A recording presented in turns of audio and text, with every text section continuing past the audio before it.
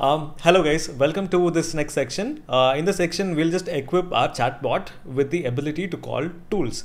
All right, so you can see that I've already gone ahead and created a file, and then I've done some imports right here. It's not really very different from what we did in the previous section. I've just basically copy pasted everything. But in addition to that, I'm just going to use the Tavily search this thing again, and I'm going to create a list of this thing. Okay, so I can just say search tool, and then I can put this in here. Okay, just to be a little bit more descriptive. And as usual, we're going with this particular model again. All right, perfect. So the next thing that I'm going to do is I'm going to initialize a variable called LLM with tools, let's say, and then I'm going to use the bind tools method that this provides. And here I can actually go ahead and pass in all these different tools. Okay, so if you're not familiar with bind tools, basically when we make the API call to the LLM, okay, so normally we can just say something like, what's hi, how are you, or something like that. But if we are to ask a problem that the LLM would not be able to solve it by itself, okay, so we can actually make some tools available to the LLM. Okay, so in that case, what the LLM is going to do is it's going to look at all of the tools that are available. It's going to see, okay, can I answer it by myself, or do I need to suggest to use a particular tool? So let me give you a very simple example how it works. Okay, so it's going to be very similar to doing just llm.invoke. It's going to be very similar. In addition to that, we are just making some tools available to the LLM to decide if it wants to use a tool or if it can respond by itself. So I can just say, LLM with tools invoke. So I can say something like, hi, my name is Harish, and let me go ahead and print this out. So let me run this. You are going to see some errors and all because that is from LangSmith. Don't worry about it. But if you come up here, this part, you can see that, it says, okay, nice to meet you, Harish. Is there anything I can help you with, right?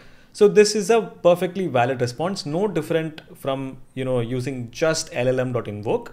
But because we've binded some of these tools, okay, so what this is going to do is, let me clear this out and let's tweak the prompt a little bit. Okay, so I can say something like, what's the weather in Bangalore? So in this case, if I were to run this, let's see what happens now. Okay, so in this case, you can see that the content is empty, right? The content is an empty string. And if you come, this entire thing is a dictionary, right? So if I come down here in the tool calls, you can see that there is one object which is suggesting to call a particular tool that we have provided in the Tavily, that we have provided right here. Okay, so I know this is a little complicated to look at. Let me just actually, put it in a neat format. Okay guys, so basically what I've done is I've just copied this thing and I've put it in a JSON file so that we can actually look at it, in a proper way. So you can see that we have the content which is going to be empty. Okay, let me just, you can see that total of, 6 properties are there. The content is going to be empty. We don't really have to consider these things. These are just metadata and some additional information. But here inside of the tool calls, you can see that there is one object inside of which the LLM is suggesting to use this particular tool, and is also providing the query, right? It is also providing the query. So that is something that we are getting from this bind tools. We're just making some tools that are available and the LLM can decide. Perfect. All right, guys. So now that we've understood this bind tools method, now let us go ahead and build out our graph. Okay, so let me show you, what we're going to be building. So it's going to be very similar, but right after the chatbot. Okay, so right here, this is where the llm.bindTools lives, right? So what's going to happen is, let's say if I were to ask something like, what's the weather in Bangalore? So this is going to output a response which we just looked at, right? So if the content is going to be empty, but the tool calls property is going to be having exactly what tool to call. So basically we're making a decision right there. So we're checking if there is a tool call available or not. If there is no tool call available, it means that we can just, end the graph. Okay, so the LLM, it means that the LLM has all of the information. It needs to answer the question. So in that case, we can just end it right there. But In case there is no content, there is only tool calls available. In that case, that method, that condition method that we are going to write is going to make a decision. Okay, it decides whether to go to the end or if it is going to go to the tools. If the tool calls are available, it's going to go here, and this tools method is going to execute the tool. Okay, so it's going to execute the tool. It's going to get the response from, let's say, Tavily search. Okay, so it's going to create a tool message with all the content, and it's going to append it to the list, and it's all going to be provided to this particular LLM. Okay, I really hope that makes sense. And then once the LLM has all of the full information, including, information about the weather in Bangalore or something like that, it is then going to, output the content. It's not going to make another tool call because it now has all of the information. So in that case, it's just going to give the content, the current weather is this, and then the flow is going to go to the end.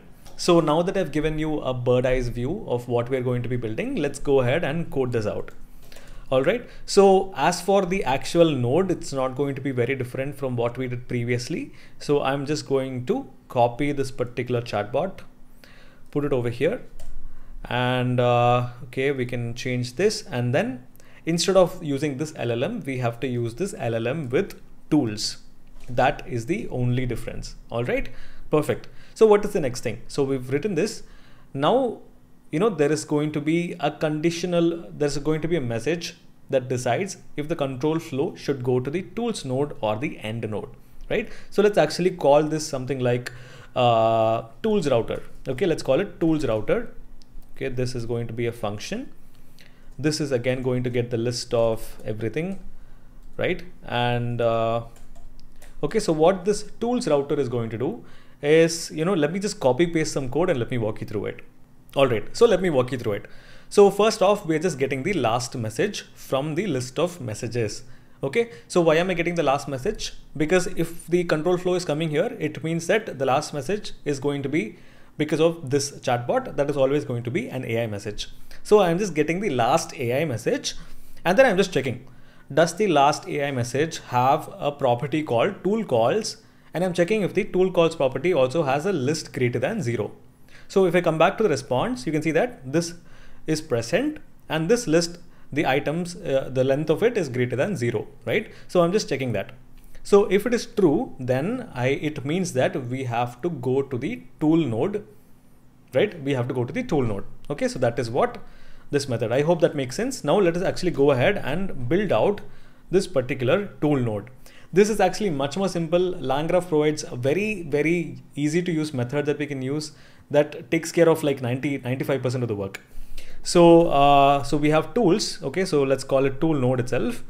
And then we are going to use this class called tool node that just takes in the tools that are available. Okay, so this tool node comes from langgraph.prebuilt. So let me actually hover over it and let me show you what it says. It is a node that runs the tools called in the last AI message. Okay, so if this is going to be the last AI message, this entire thing, it is going to run all of the tools that are available in the last AI message. Okay, so it can be used either in state graph with messages state key, okay, or a custom key as well. So we always have to use this particular keyword messages. Okay, so this tool node actively looks for messages and looks at the last AI message, and it goes and executes all of the tools that the LLM has specified. If you want this tool node to look at something else, okay, let's say, I don't want this particular messages key. Instead, I want messages, let's say, okay, it's a different name, right? So if that is the case, then we have to tell the tool node to look at a different list and not the default messages list. Okay, so how can we specify that? We can actually specify it by saying messages key. Messages key. Here we can actually specify this thing. That's it. That's as simple as that. Okay, it's going to look at this particular tuple. It's going to look at this particular, list, and then it's going to look at the last AI message that is present. But yeah, in this case, we can just remove it, and let's actually, okay. So yeah, the tool node is also done. So what have we done so far? So we've built out the chatbot node, we've built out the tools node, we've also built out the tools router method that is going to decide if it needs to go to the tool node or the end. Okay, so now all that is left is to just like create the graph and add all the nodes and connect it all together, right? So here's what I'm going to do. I am going to, go ahead and create the graph. So I'm going to say state graph. Let us pass in the basic chatbot. And now add node. Let's go ahead and add the chatbot first. Chatbot. The second node that I want to add is going to be this particular tool node, right? So I can just say tools, because in the diagram that's what I've specified, right? Tools. And I can just go ahead and put this right here. And what's the next thing? So we've added this and this. Now we have to, connect it. So we know the entry point is going to be set entry point is going to be the chatbot. And as soon as the entry point, as soon as this chatbot node is executed, we have to make a decision whether to go to tools or end. So in this case, we have to set conditional edges. So we have to put the chatbot, and then we have to put this tools router here. Okay, I hope that makes sense. And once the tools router, okay, I think that should be it, right? So the tools router is going to decide, okay, so if we've named it tool node right here, let's just go ahead and name the same thing here as well. Okay, perfect. Okay, so right after the tools router is executed, it is going to go to the tool node or the end. Okay, so let me check if we've written all of the edges. So right after the chatbot, it comes to the tools, but we've not really added this particular edge yet. So let's go ahead and add a normal edge. So this is going to go from tool node to chatbot. Okay. Okay. So now let's go ahead and compile this graph. So I'm just going to go ahead and just copy this bit of code. It's not going to be any different. So we're compiling it and then we're running the same thing again. But the only difference is that this time we have tools available. All right, so let's go ahead and run it. So here I'm just going to say something very simple first, just to test it out. Hi, I'm Harish. It's going to be like, hi Harish, how are you, or something like that. Okay, so you can see that the AI message says that, hello Harish, it's nice to meet you, great. Still the memory is not really added yet, but now let's actually go ahead and force it to use our Tavily search tool. So I can say, what is the current weather in Bangalore? Okay, guys, even though it looks like, it is continuing, the graph is actually getting executed from the start with a different initial state. Okay, so it's not going to remember anything, even though it looks like, it is continuing. Perfect. So what is the current weather in Bangalore? So in this case, great. So right here, let's go up. Okay, so we have the user message right here. Okay, so what should happen? First is the human message. Okay, let's come back to the state. Okay, let's come back to the graph. So we have the initial human message, and then the chatbot, which is going to be the LLM call. It is looking at what is the current weather in Bangalore, and then instead of actually providing the content itself, it is suggesting to use a tool, right? So we've got a human message, we've got an AI message with just the tool call property filled up. So right after that, the control flow is going to come back to the tools, this node. This node is going to execute based on the query, right? Based on the query, the search query that the LLM provided. So this is going to output what? This is going to output the tool message. So we've got a human message, AI message, tool message, and then the tool message, this entire list is going to be sent to the LLM again, right? And now it is going to give the final answer. So we should see all of these things. So what do we have right here? So we have the human message, what is the current weather in Bangalore? And coming down, we should find the AI message. Right here, you can see that the content is empty. Instead of the content, we can actually find the tool calls. And inside of the tool calls, the LLM is suggesting to use this Tavily search. So right after this, you should see what? A tool message. So if I search right here, okay. So we have the tool message right here. And right here, you can see that this entire thing is going to be the response of the Tavily search tool. So we have the URL and the content, URL content, a lot of these different things.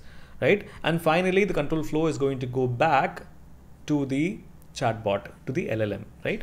So if okay, so we should be able to find another AI message somewhere here. Okay, great. So the AI message. So it is saying the current weather in Bangalore is partly cloudy with a temperature of 32.3 degrees. Okay. So now the LLM has full context about the weather. So it is giving a final answer. Okay. So this is in a nutshell, basically adding tool calls to a chatbot. Okay. But still you can imagine that if I, if I were to say something like, what's my name, right? Okay. It's not going to, if I come down here, you can see that I don't have any information about a name, right? So it doesn't actually maintain, the context about what happened previously. So that is something that we will tackle in the next section. So I'll see you there.